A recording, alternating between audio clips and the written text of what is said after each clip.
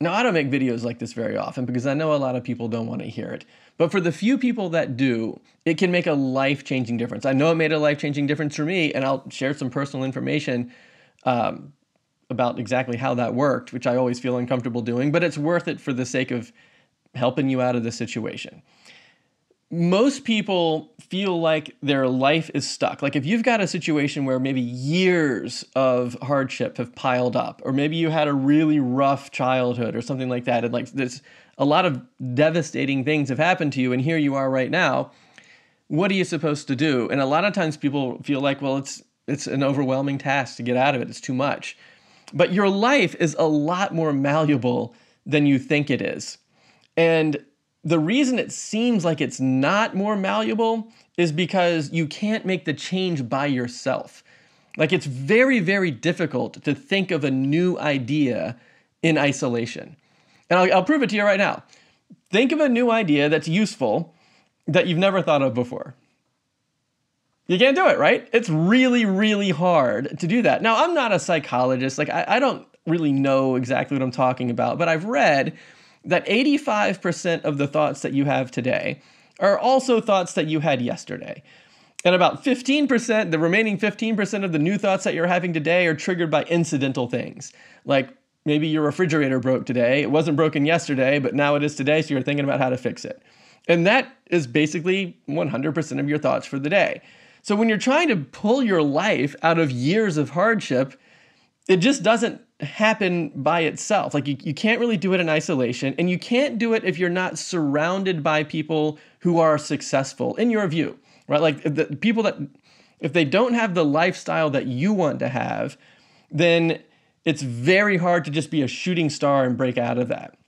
So what you need to do is you need to get yourself around a community that's having the type of success that you want to have, and then you sort of morph into that. It kind of rubs off on you, and you begin to become kind of like the average of the successful people that you're hanging around, as opposed to if you're hanging around people that you would view to be unsuccessful, that don't have the lifestyle that you want, you kind of become the average of those people.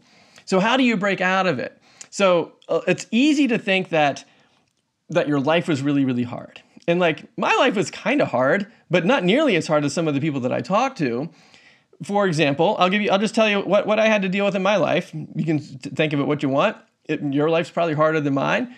For the first 15 years, I had a really good life. Like my parents were together. I liked my friends at school, lived in a nice neighborhood and stuff. And like everything was fine. Like I had this really easy life and a great childhood. But then from like 16 to like 20, like over that 3 or 4 year period there, my parents got divorced. Both of my grandparents that I was really close to, they both died within months of each other. My mom got cancer and died. And I was in college at the time when she passed away. And it's like, I couldn't finish college because she was helping me pay for college. And then she died. And I was like, well, I'm never going to be able to afford the last year of school. So I just crammed all of my credits into the third year of school so that I could graduate still without having to pay for the fourth year. So that was really hard. And then after I got out of college, I didn't have any money to live anywhere. So my brother graciously let me just live in his house for a little bit until I could get a job and whatever. So basically I went from this like really nice life to homeless in a matter of a couple of years.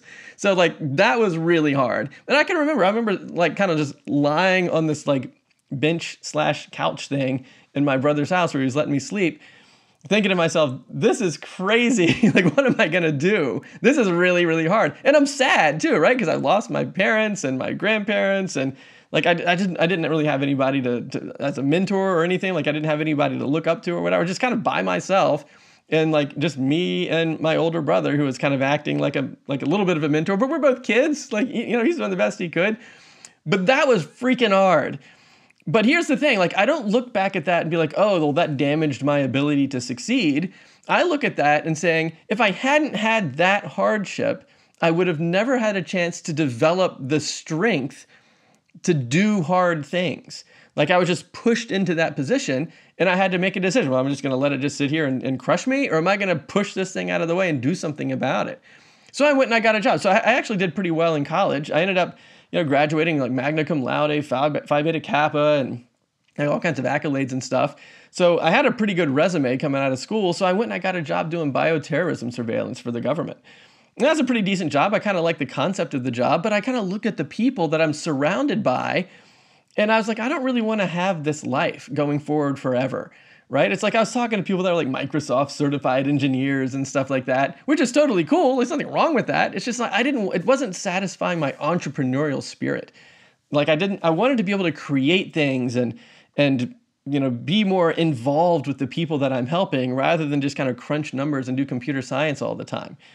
So I stopped doing that. It was kind of on like a contract. So I stopped that contract, or after it expired, I went and I got a job doing with a couple startup companies, internet companies, like an e-learning company that was really fun to work with, and then another internet startup. And then in 2002, I started my own web agency because now I'm kind of in this community of people starting up businesses and doing cool stuff, and like I'm kind of surrounded by people that I want to be like. And then because of that, that kind of rubbed off on me, and I was able to kind of become like them. And that's the point. It's like, so you need to get around a community of people that will support you. And there's lots of ways to do that. Sometimes you can just be part of this YouTube channel, or like I'll put a link in the description to our Facebook group. Join the group. I'm in the group and I'll be your biggest fan. Like I love to see people have success. And if there's something that I can do to contribute to your success, I'm in. I'm all in. Even for free. Like join the group. There's tons of free resources in this channel here. Like check out a bunch of these videos. And even if you want to, we can do a free 45-minute one-on-one Zoom call, totally for free, where we can just talk about where you want to go and how to get there and what are the stepping stone milestones to get there. So if you want to, go to doublestack.net/call, find a spot on my calendar, and book a time for us to just hop on a free Zoom call. So like there are tons of people that will help and support you, even for free, through all of these different channels. So surround yourself by people that can help you, because what you're really trying to do is you're trying to look inside and figure out what are the ingredients inside of you, and then how can you mash that up to do something that you love doing, something that you're really good at doing, something that's going to help people. But the problem is, if you're inside the bottle, it's hard to read the ingredients label from inside the bottle. So you need to get around people who can look at the bottle, read the label, and tell you, right? So it's so much easier that way, because if you're by yourself, you're just gonna be banging your head on the wall, and first it's gonna hurt, and then you're gonna get exhausted, and then you'll probably give up and feel like you just can't do anything about it. And that's the problem with isolation. And so you wanna get around these people that can support and help you, and there's lots of ways to do it. So that's the idea. And the final thing that I want to share with you is that it's fine to set long-term goals. But if the only thing that you set are the long-term goals, you probably won't achieve them, because you need the stepping stone incremental goals. You don't have to be a genius. I'm not a genius. There's people that I went to school with that were far smarter than I am. But the people that I see that are the most successful, the trait that they have, and the trait that I try to put into my life, is make incremental improvements every day and don't stop. That's it.